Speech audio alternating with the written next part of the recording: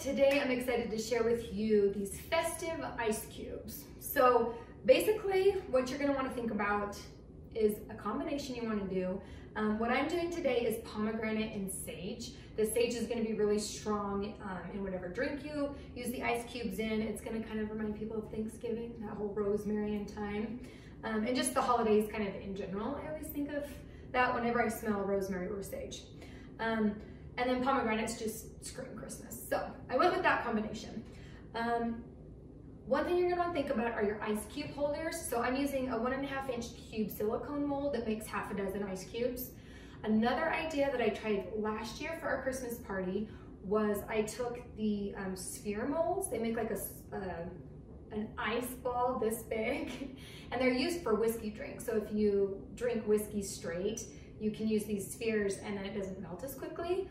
So that would be really good for a party as well because they're not gonna melt as quickly, especially if you use it in like a Christmas punch or something like that. They'll just last longer. So you can get them on Amazon, just a nice sphere of silicone. So let's get to these festive ice cubes, shall we? The first thing you're gonna wanna do is take some of your sage and take off a leaf and then flatten it out, and you're gonna wanna place it down in the bottom of each of your ice cubes, or the molds rather. And then when you have a sage in all of those, then fill it up with pomegranate seeds.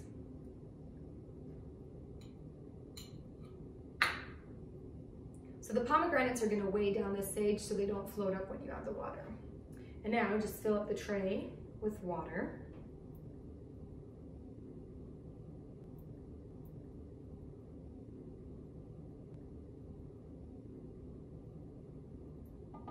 And then stick your mold in the freezer.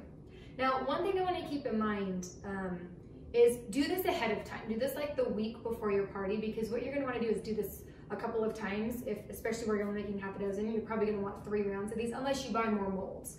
And if you only have the one, then what I do is once they're frozen, just pop them into a container with a lid and stick them in the freezer until the day of your party. And you can use them.